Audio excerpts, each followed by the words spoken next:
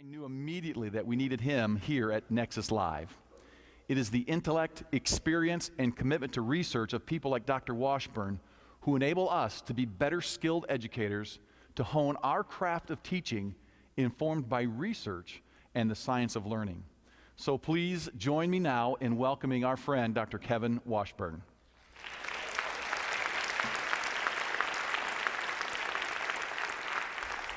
Thank you. We have arrived at this point in this event where we are at the optimal time for minimal learning. You've had lunch. You've been sitting for a while. So if you want to look at your watch and think right now about what time it would be, at what point you would be in the school day, this is how your students probably feel. And we'll talk about why in just a few moments. When we understand learning, we're able to make better decisions about our teaching. So let's take a look at what I call these core processes of learning. The first is experience. Now, experience is happening anytime that sensory data is entering your nervous system. So right now, hopefully you're hearing the sound of my voice. You may be seeing visuals. But there are also other things that as soon as I mention them, you'll be aware of, like the feel of the chair beneath you. Now, hopefully, when you leave here today, you're not going to be talking about the feel of the chair beneath you.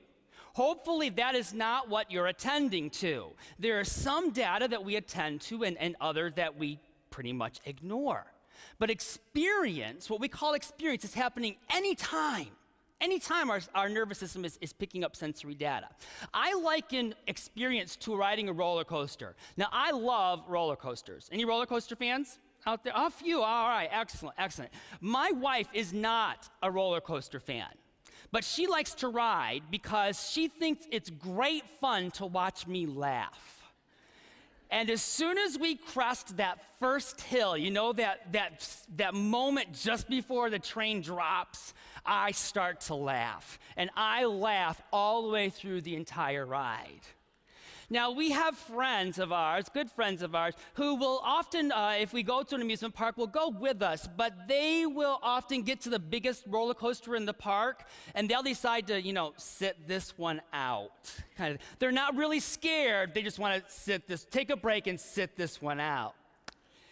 But they're always asking, as soon as we've ridden the roller coaster and I come down off the ride and meet them down at the bottom of the ramp, they'll say, "How was it?" "Oh, it was great."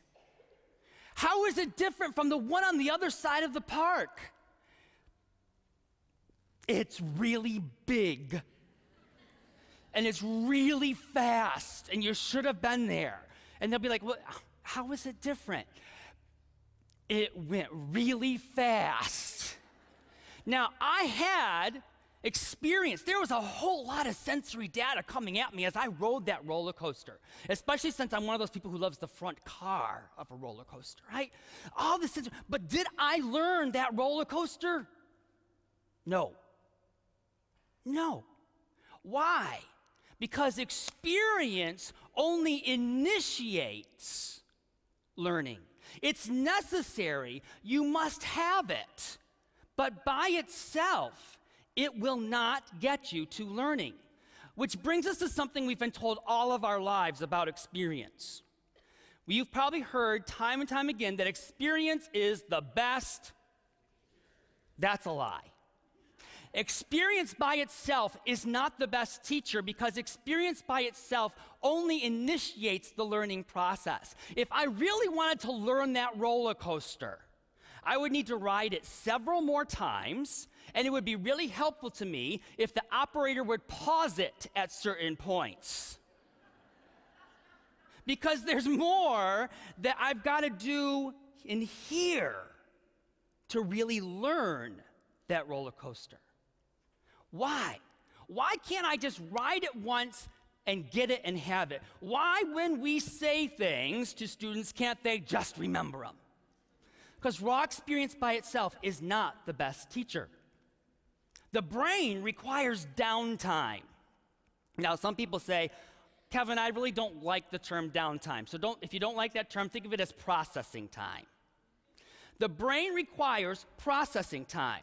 That is, the brain requires time to think through the experience, the incoming sensory data that the nervous system has collected. Your brain was not created to absorb everything and remember it for all eternity. Thankfully. I mean, you don't want to remember all the sensory data that comes into your nervous system. A lot of it's not that important. So, in order to really learn, we have to plan for some downtime. Now, here's the thing about downtime. Your students take downtime whether you plan for it or not. Okay? You're lecturing away and you're doing your most stellar lecture, and you think that, boy, this is such great information. I'm presenting it with such passion. Everybody's right with me, but I'll tell you what, a few minutes into it, some of your students were elsewhere. They were thinking about whatever the most emotionally pressing information in their lives at the moment is, which might be the ball game after school, the fight with a sibling on the way to school, Christmas, whatever it is. And they're going to take downtime and they're going to check out mentally for a couple minutes, and then they'll be back with you for a little while. So here's the thing about downtime. As a teacher, if I plan downtime, I get to use it to my advantage. I get to direct it. Instead of having students check out and think about the ball game after school, I get to say, okay, time out, think about this for a moment. But you've got to plan it. You can't lecture for 42 minutes and expect that they're going to absorb everything you said. The brain is not created for that kind of memory.